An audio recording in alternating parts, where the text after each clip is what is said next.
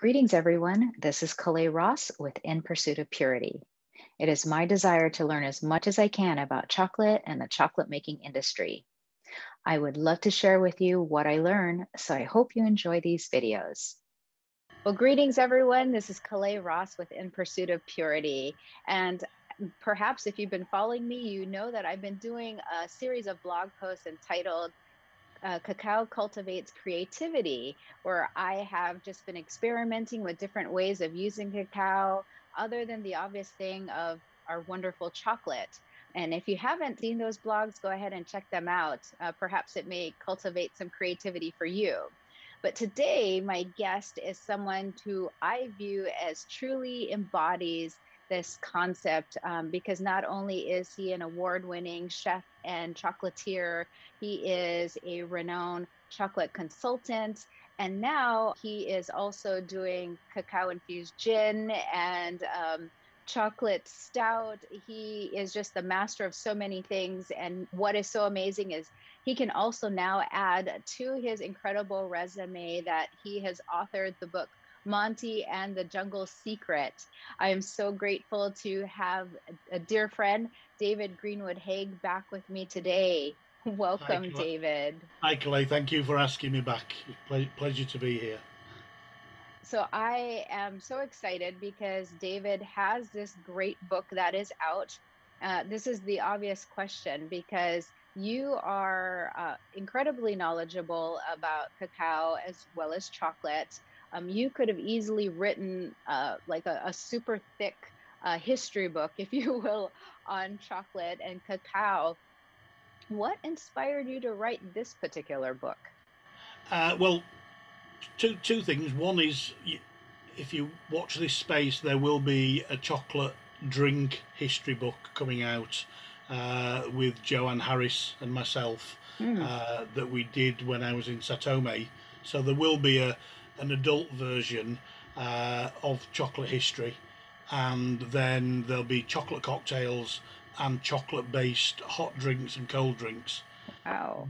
Rather than confections, because chocolate's history has been 4,000 years of it being a drink, and we've had 200 or 300 years of it being a confection. So I was keen to try and redress the balance in the world of cookbooks, because most cookbooks show lovely bonbons and flowing chocolate, and that's not how it was. So I want to go back and address some of that. Plus, there's less competition in that market because most people aren't doing that.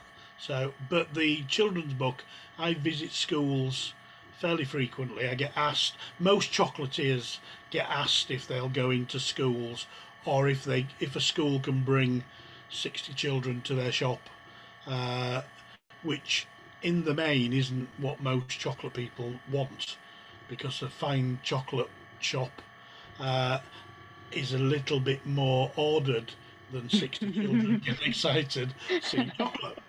So you can understand.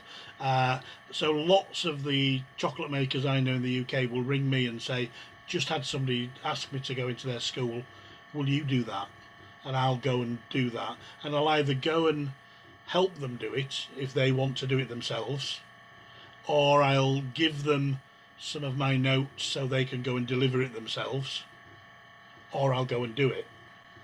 And I was hearing the same questions from children week after week and year after year, because I've been going to schools for 15 years now, and I go in from nursery school all the way through to university and do tastes. So the questions don't differ, they're just asked with longer words or complex words. So they were wanting to know what the biggest was, who was Montezuma, because part of the curriculum is chocolate hits about 5 main areas of the school curriculum, and they don't change right through until you get to university, and then it might split. And I end up working with hospitality students in universities and international tourism students. But with the younger children, which is mainly between 5 and 9 years old, then they have to do trade justice, So they'll talk about slavery and fair trade. They Mm-hmm. have to do Olmec and Mayans, so they will do Aztecs and Mayans, should I say. So they'll know about Montezuma. They'll touch on the Christopher Columbus and the conquistadors, uh, but they won't really have understood that chocolate came out that way, or they may. And if they do, the clever teachers will say, let's do a chocolate topic, because that's much more fun than a history Mm-hmm. topic or a geography topic, even though it's the same thing. So the book was a way of taking the children through history, but told by two little sheep. And as they tell that story and ask those questions, all the right historical characters are in there and the dates are correct. So it supports the curriculum. It doesn't replace the curriculum in any way.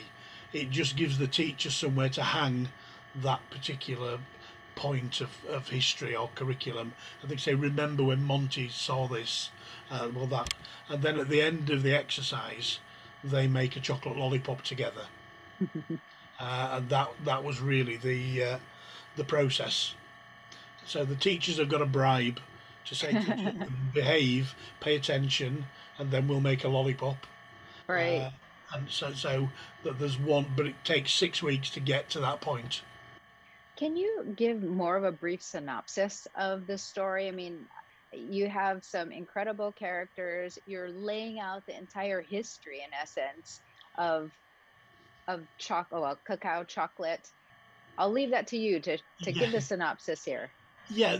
Basically the premise is there's a little sheep sat at home and it's raining and he's bored and he wants to play out, and in his imagination, which children often have very vivid imaginations, he imagines him going on adventures in his dad's bright sports car with his friend Eunice, and obviously play on words intended, and they go off exploring. The first place they go to is South America, and they turn up in the rainforest and see a group of monkeys sat round biting cocoa pods open, chewing the sweet flesh, and then spitting out the beans because they're really bitter. And they wonder why that's happening. And then a local Mayan comes and guides them through some of this story and tells them that the monkeys spit the beans out and then the beans grow again into a new tree. And they talk about Quetzalcoatl bringing down this on a shaft of light from the morning star. So we're introducing a spiritual element, but not really, because there are people of many faiths that are in the schools. So all I'm saying to them is you can't separate spirituality from chocolate. It's there. And from the Olmecs to the Catholic Church to the Jesuits to the Quakers to the Jewish faith to Islam, they all have a narrative that is chocolate related. Every single one of them has a story in the origin of how it got there, and most of it's to do with trade routes when we get past a certain level, but it's there, so it allows you to broad brush, and that comes into religious education for the school. And then we talk about a little bit about cocoa bean money and how there was you could buy slaves with cocoa beans. So you touch on trade justice and slavery, sorry, human rights there. Then we move through colonialism, and you've got Columbus and Cortez coming in and discovering the land, and we've kept that polite. It was funny. I was in a school 2 weeks ago, and I tell a sanitised version because you don't really want to frighten kids. And I talked about some of the gods would insist that you paid them a tribute if they were going to make the sunshine or they were going to make it rain. And one of the little boy put his hand up and he was me, and I usually ask the teachers to pick the questioner because they'll know the character of the kid and Mm-hmm. you don't get inappropriate things.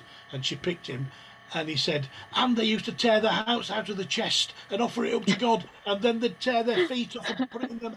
And he got all the gory details, and he Oh was boy. absolutely right. But he told the whole class all these horrible things. So yes, children are fascinated. And he'd been away and studied before I arrived at school.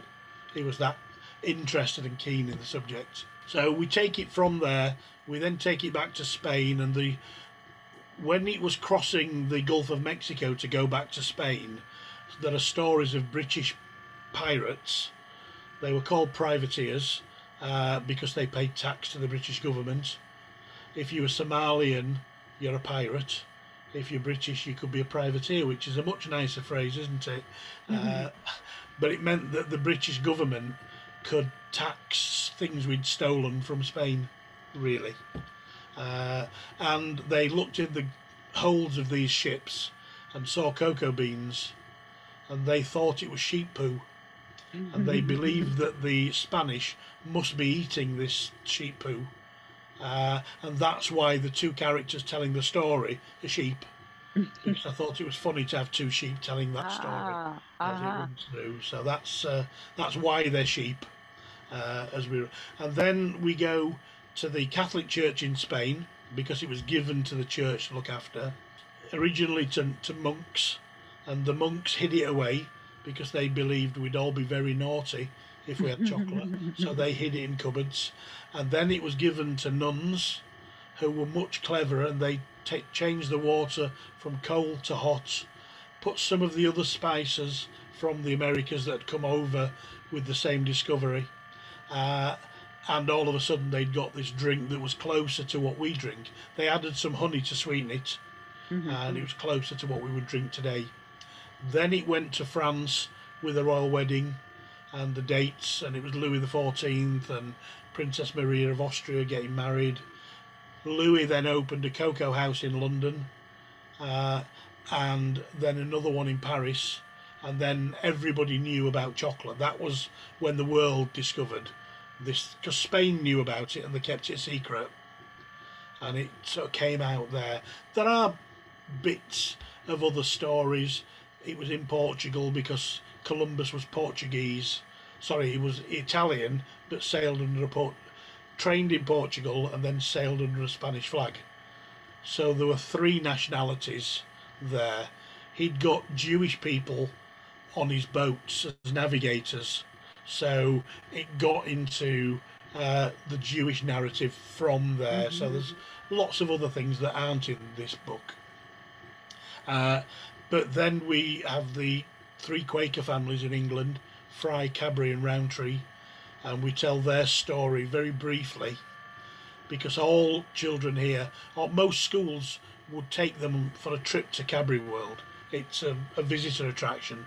The problem being, it costs you £500 to have a coach to put your children in. You have to take them out of school, and if you take them out of school, you've got all the risk assessments and your medical needs for children with allergies and medicines and all those. So you need extra staff. And then when you get to the event, it's £9.50 per child into the event. So all of a sudden they've spent £2,000, where they can bring a real chocolate maker into the school with some cocoa pods and a story and make lollipops with children for a quarter of that price. And providing I'm entertaining enough with the children, and I've got some videos and things like that they do as well as the exercises, then it's like a field trip at home almost. And that's where and this book supports that.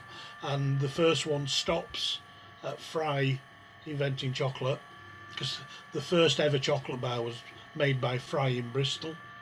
And then the second one, we go to, which first draft copy anybody would have seen.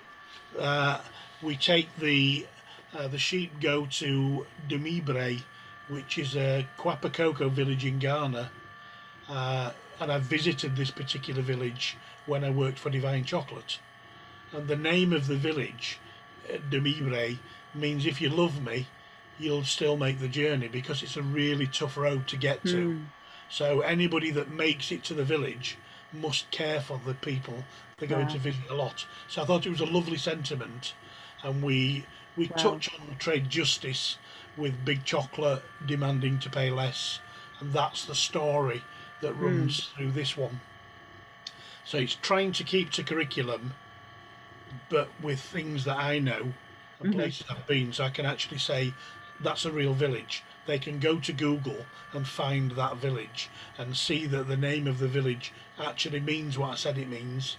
And I think modern children do that now. Well, so this is a major plug for your book, because if children read your book, David, and study it, they are going to get an A in so many subject matters. Absolutely, absolutely. And it's a perfect thing for a parent to read, because there's 6 nights, there's 6 chapters in the first one. So there's 6 nights reading with just enough to settle people down. So if you've got a mug of hot cocoa as the bedtime routine, the weather's warm just now, but if you imagine this in winter time with a mug of cocoa and this story of telling what because the sheep get to drink chocolatl as part of so they go through that process. They understand the bean to bar process also within this. So it's a lovely little episode ready for bed to calm down and steady. And the other thing that will go in the final set, which will be 4 books, there's a mindful chocolate tasting and there's a mindful hot chocolate drink where you hug the mug and you touch and you listen, and that should bring children's moods and temperament down and calm them down ready for bed, or calm them down ready for learning, whatever. So we've tried to incorporate some of those modern techniques. Not that they're modern, they've been around for an awful long time, but just to say we're going to use all 5 senses, because people are surprised when I tell them we're going to listen to chocolate. But as you know, that's a really important part of our tasting experience, that we listen. David, you were talking about chapters, and so I actually want to talk about that. For our viewers, you have some incredible titles like Monty and the First Ba, Monty and the Bean to Ba. How did you come up with these great names? I spent probably 3 weeks writing sheep puns. So you may have noticed I've got Brittany Shears in there. There's also Ed Sheeran. Monty plays in the basketball team at school. Oh, we've got Will I Am, which is Will I Am. We've got Instagram instead of Instagram. And I wrote some jokes and I wrote some puns, and I tried to put as many as I could in, and then I edited some of them out because it got I can see grown-ups tittering, but children didn't get all the puns. So in fact, they're still on my computer. I've probably got 4 pages of sheep jokes and puns. Sadly. Tell the audience about the car, Monty's dad's car. The Lamborghini.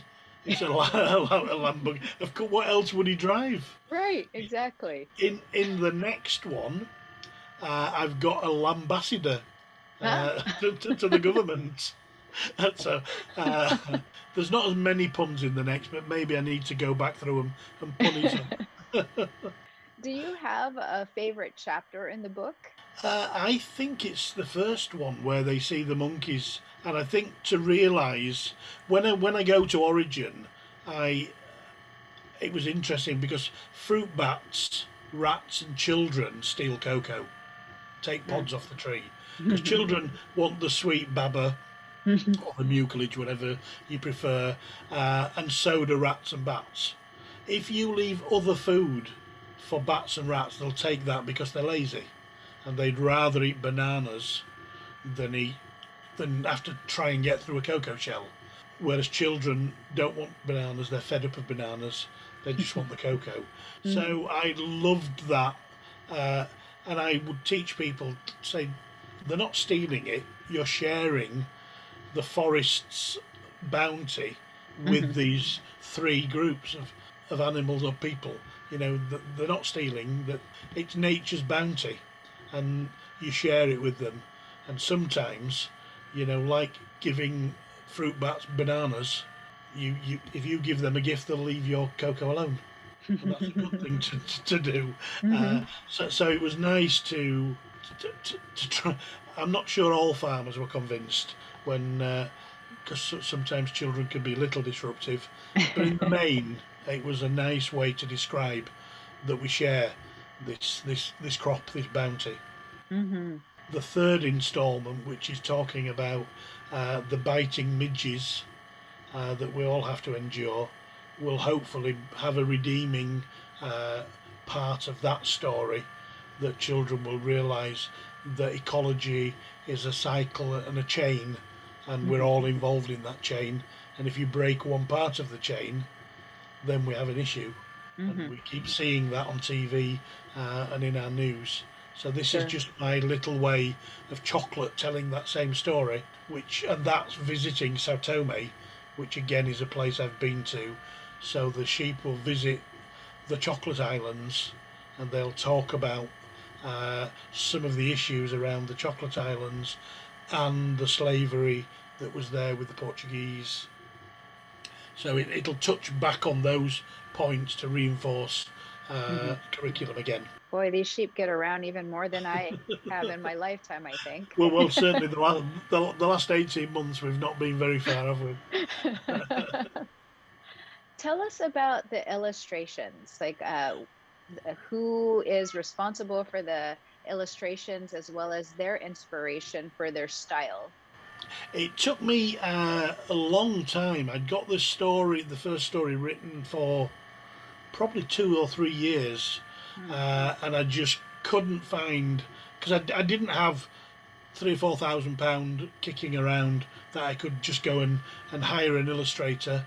I talked to a couple of professional illustrators, and they just seemed to disappear. They didn't like the idea. Hmm. For whatever reason, this didn't float their boat. Uh, and I talked to one, and he did me a great brief and said, "Let's do that." And it was going to be done like icons. So you might have seen my little chef icon I use sometimes, Hmm. and he did that. And then the sheep were little icons, and they would tell that story, a bit like Peppa Pig. Hmm. Uh, and then he just vanished, and I couldn't get hold of him. Oh. Couldn't didn't hadn't paid him, so I still owe him some money, and he's just not responded. He doesn't want to do it. Gone. So I thought, okay, and I thought, well, somebody will come along. I'll find someone. This story will be told. And I met a guy at church who I've known for 20 years, who's just retired, and he was painting the scenery for a play. And I said, "You paint, Barry?" And he said, "Yeah." I said, "You don't fancy having a look at this, dear?" And I showed him the book, and his wife writes scripts for the play. And she said, "I love this. Can I help?" So his wife's been through the script, or the narrative, and we've read the story to him. And then I've showed him real pictures of cocoa pods. I've shown him a matate and a mano di pedra, so he knows where these things are coming from. And then he's painted these in watercolour. So I've got all the images as watercolour images. Well, this is really great because it is an actual resource in many ways. It's not just a book to entertain, but it's a book to inform, it's a book to educate. It provides us with a great context of what it is that we are able to enjoy today, where it's all from. And so, thank you so much for doing it in such a amazingly captivating way. My pleasure, my pleasure. I've really enjoyed doing it, and as I say, I've been writing on the third one today, and been enjoying finding out all about biting and flying midges and the reproductive cycle of a cocoa tree.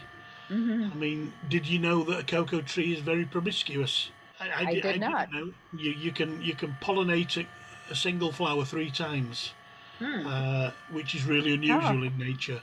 but really difficult to pollinate. Only Hmm. 10% of all the flowers ever get pollinated. My So goodness. 90% of the flowers just wither and die. That should increase our appreciation even Should do. more. Absolutely. The effort that, Yeah.